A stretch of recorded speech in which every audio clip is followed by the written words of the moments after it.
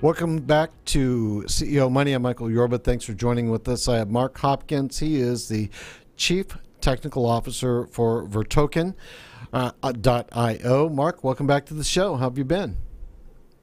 Been really good. How about you? I think I'm going to be okay. All right. Give us some background on Veritoken, your background as being the Chief Technical Officer, and I want to get into some of the questions, the STO that you're bringing out, and what you're doing with Veritoken that's going to really impact cryptocurrencies, blockchains, things of that nature. Yeah, absolutely. So Veritoken it's a project that I've been kind of laboring on for the last about a year and a half now almost. And it came out of kind of the startup incubator space here in Dallas and has expanded to be kind of a global team. It's specifically we have a mission to secure and verify the world's information. We're trying to allow people the ability to own their own data, which is something that is desperately needed. Every day that goes by, there's another data breach. I think there was one a couple days ago with Facebook. There's a very famous Cambridge Analytica scandal, the Equifax data breach.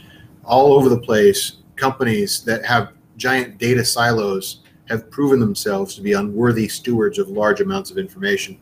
Our goal is to use blockchain and NFT technology to allow that whole data storage paradigm to be turned on its head, to allow individuals to own and monetize their own data and not have to trust these big organizations to be good stewards of their data. I understand the own it part. Let's talk about the monetization model. Okay.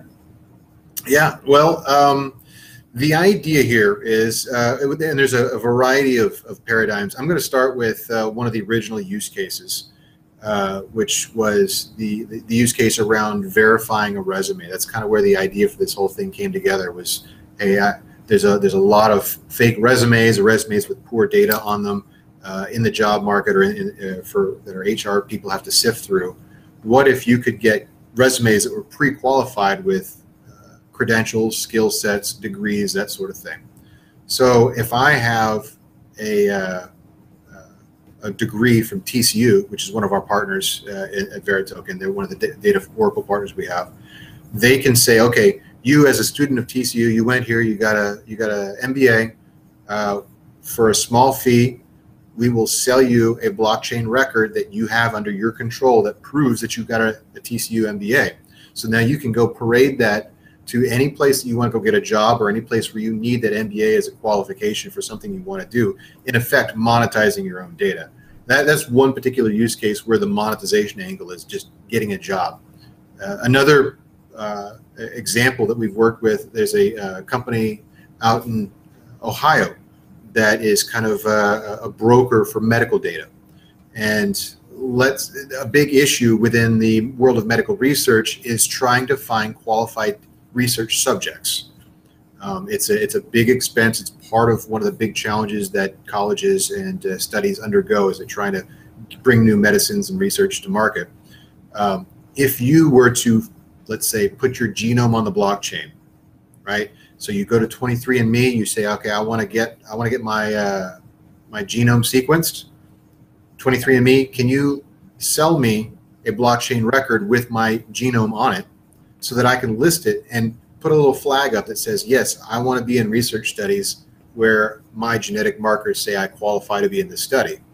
And you can then be available and dramatically cut costs for the searching part of all these research studies, and then directly monetize whatever it is that let these studies offer you money to participate in them, whatever that is, whether it's just utilizing your data or actually asking you to test a drug or whatever it is they're doing. That's interesting. Give me an example of how to monetize that for coming the other direction, let's say a corporate direction, because you're talking about consumer up. What about corporate down? That's a really good question. So that's my job. Just kidding. Yeah. So coming at it from the consumer up, it gives you a framework of why the consumer is going to want to be in this business, because if owning their data has a benefit and monetizing the data has a benefit, But on the other side of things, if you are a corporation, you've got to be looking at Europe right now and be looking at the whole GDPR mess that just went through. Essentially, Europe has passed what is in effect a corporate death penalty. So we ran the numbers, and if the Cambridge Analytica scandal had happened on European shores and had concerned European citizens, the fine that would have been mandated and imposed by GDPR on Cambridge Analytica would have been in excess of the world's total circulating supply of money. It would be in the quadrillions. That would be, in effect, a corporate death penalty. So if you're an American corporation, you're looking at what's going on in Europe, you know that's got to be coming to America. There's been congressional hearings once a month for the last 6 months, somewhere around this topic. And so and the big new oil rush is data. Like, data is the new oil. That's what everyone's trying to collect and monetize. So on the one hand, you've got an incentive to continue to collect data, but on the other hand, you've got this looming potential death penalty over your head. What we're offering to large corporations is a way to monetize data that, if GDPR were enacted in America, would be completely GDPR compliant. Okay, that makes a lot of sense to a lot of people. Now, your CEO, Annie, wrote a Bill of Rights. Can you give us some kind of a description about what that Bill of Rights was saying and how it works for the common man or, say, industry? Yeah, so the event where we met, the BitBlock boom last year, the piece of my speech, the big thrust of my speech that I gave up there was that it doesn't matter if you're working on enterprise stuff or if you're working on the cryptocurrency side. If you're working in blockchain, there's an inherently political aspect of what you're doing, whether you like it or not. You just kind of have to learn that and deal with it. And I won't go into the whole 20-minute speech because we probably don't have time for that. But the thing that I wanted to take from that speech and infuse into Veritoken this year was that negative rights, the right for protection, is essentially something that is coming our way when it comes to data. That's what GDPR is. That's what the winds of change on Capitol Hill are saying. There's going to be some sort of state-imposed consumer protections around data rights. Now, in my mind, I'm very much, let's not create rules and laws that hinder business, right? Because that's bad for everybody when business suffers. So those rights should not come at the expense of business, in my opinion. The corporate death penalty is highly punitive. I understand why Europe did it. I understand the cultural reasons why Europe went that way, because it's inspired by a lot of history in Europe, and that's just kind of the way their governments work. But in America, we have the option. We're at a crossroads. We can say, look, we want to protect consumer rights, but we want to do it in a way that doesn't kill off American business. That's the hallmark of our nation, is the ability to innovate and create a great and strong economy. So every one of those rights echoes the sentiments of the GDPR, but we tried to reframe it in a way that they were negative rights. That is, does not require something of a corporation or another individual. And what I mean by negative rights are an example of a negative right would be the right to free speech. Me saying stuff doesn't take anything away from you. A positive right would be like the right to healthcare, right? If I have the right to healthcare, that means somebody has to provide that healthcare, and that there's a social cost to that. So everything that we put in that global data bill of rights is a negative right that we can feel like we can enforce via blockchain. Now, I don't mean to cut you off, but we only have so much time left, and I want to get this other question in. What is an NFT, and how does it help people?